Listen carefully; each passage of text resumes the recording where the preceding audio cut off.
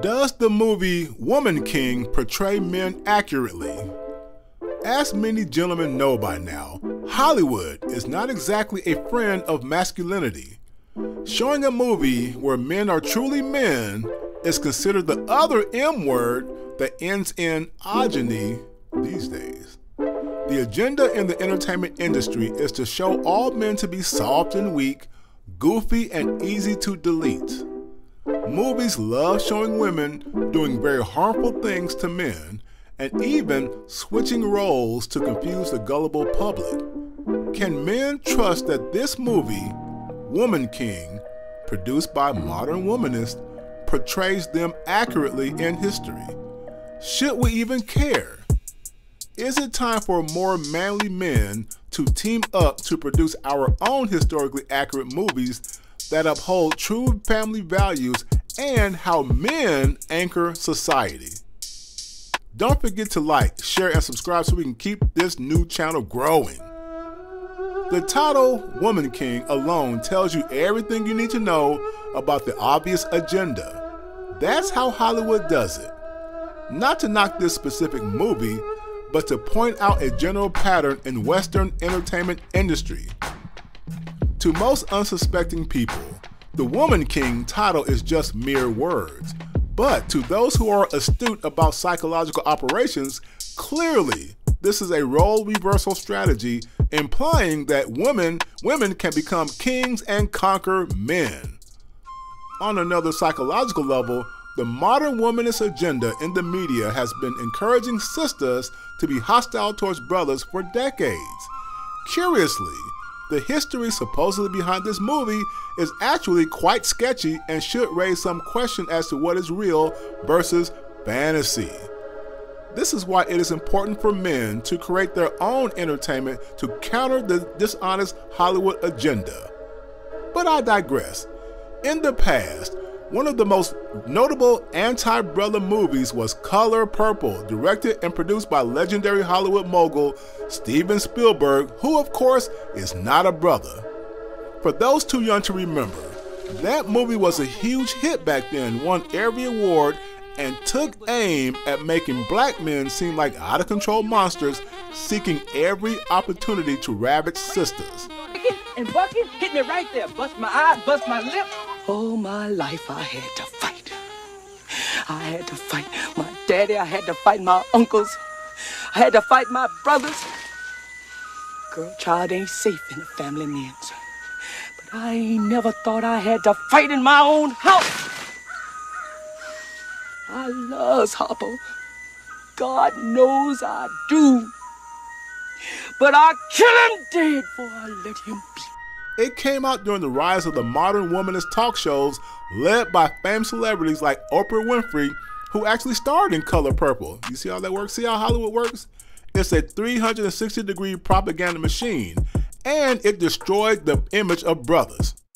Other movies like What's Love Got to Do with It, which later proved to be based on a lot of lies, y'all don't know that probably, and Waiting to Exhale, further took jabs at the image of black men that was one-sided.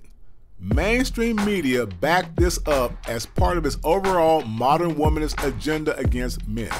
So, it should come as no surprise that this latest in that long list of anti-brother movies yet again takes a big shot at the image of black men, pitting sisters against brothers in typical Hollywood divide and conquer fashion.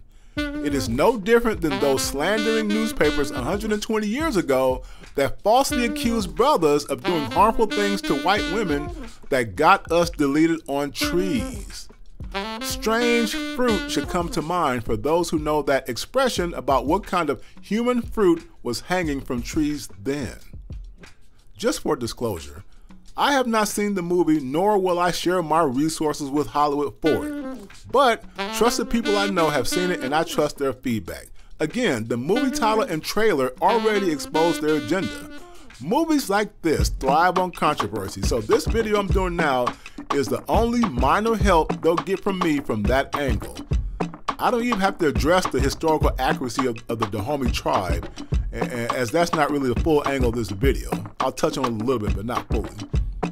I've seen quite a few social media posts and comments where the majority of sisters love this movie. Even when brothers and a few smart sisters brought up many anti-brother and historical problems of the movie, the die-hard sisterhood, those queens, still dismissed them and fully embraced the movie. I think we all know exactly why. Any movie that shows strong, independent, violent, I don't need a man, women in position of ultimate power as kings and warriors taps into the conditioned masculine mind of many of today's women. It reinforces their fantasies of themselves as being over men, keeping men in check, and using any physical means to aggressively put brothers down by force. Here's a quote from a very slanted, embellished article titled, "When Africa was a matriarchy ruled by African queens, it flourished. When it became a patriarchy, it was destroyed." From the AfricaAmerican.org website.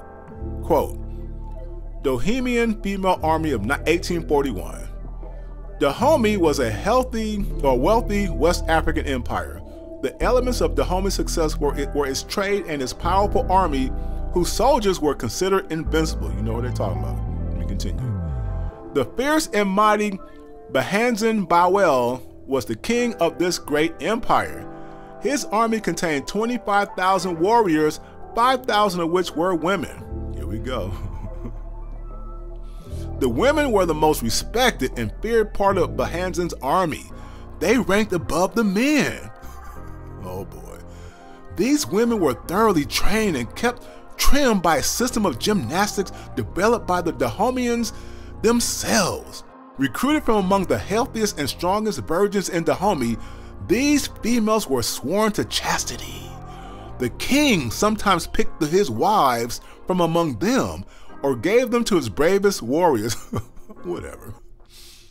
The training of these women was very rigorous. One of their drills was charging 3 times barefoot into a construction of thorns, nude to their waist.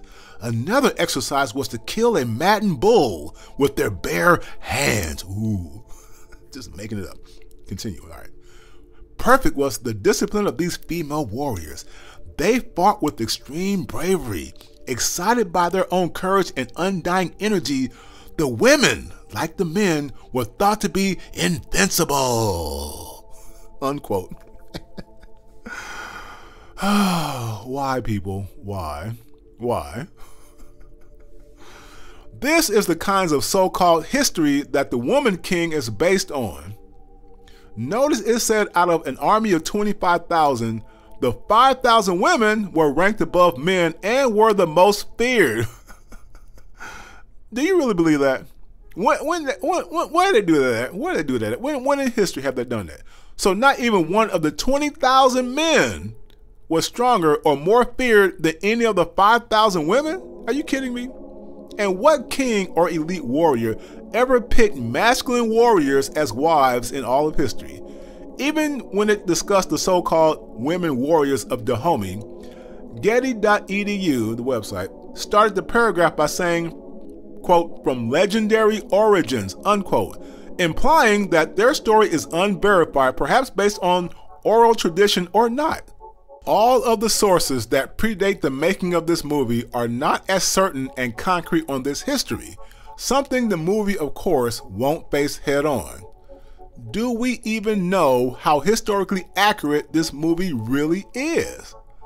The movie is the kind of fantasy-based projection that modern women want to paint, to rewrite history in a dangerous Orwellian way in order to reimagine themselves as able to be women and men at the same time.